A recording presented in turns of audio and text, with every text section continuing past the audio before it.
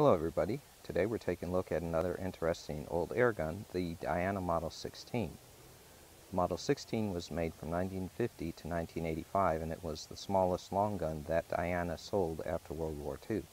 They also made a very similar Model 15 that only differed by having a quarter stock. Winchester sold the Diana Model 16 as the Model 416. This gun happens to be a Winchester 416.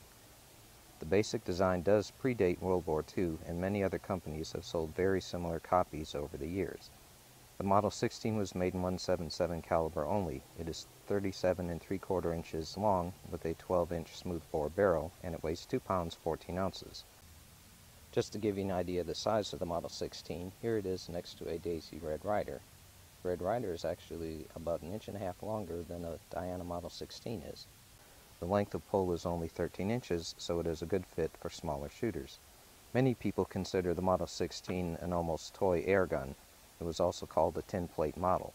I guess that is technically accurate, but it also makes the gun interesting from a design standpoint. The only machined parts on a 416 are the nuts and bolts. All other pieces are stamped sheet metal plus a couple of pins and the mainspring.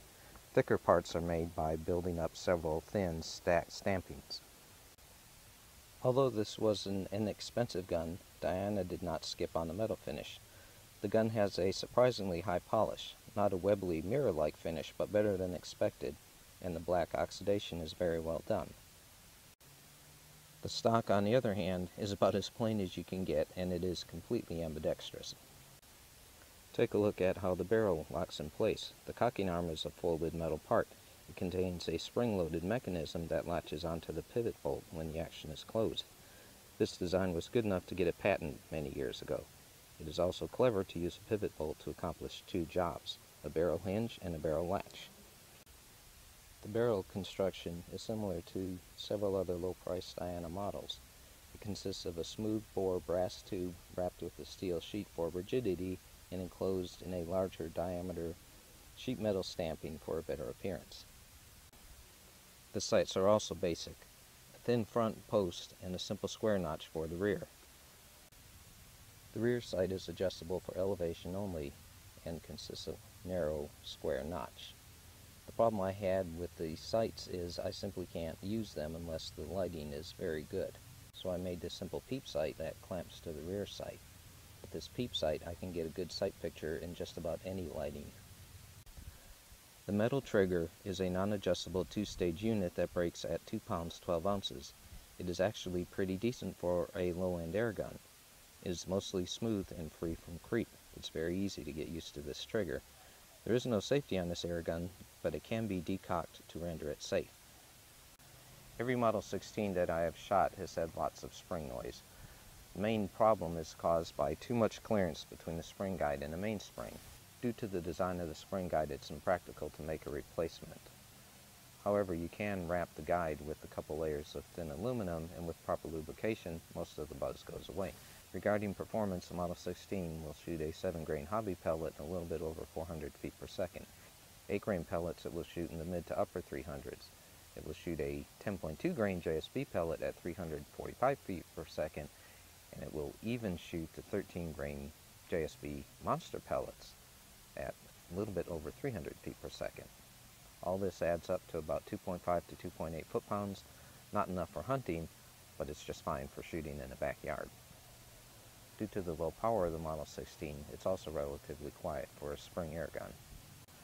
Cocking a Diana Model 16 only takes about 14 pounds and is fairly smooth.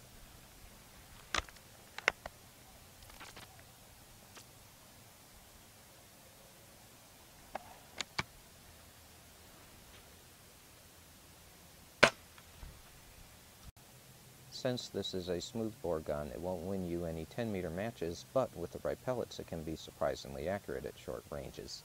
I get the best accuracy by holding the fore end just ahead of the trigger guard and used in a relatively light hold. BBs should not be used in the Model 16 since they will roll right out the barrel. With peep sights and good lighting, I can even get decent groups out at 20 yards.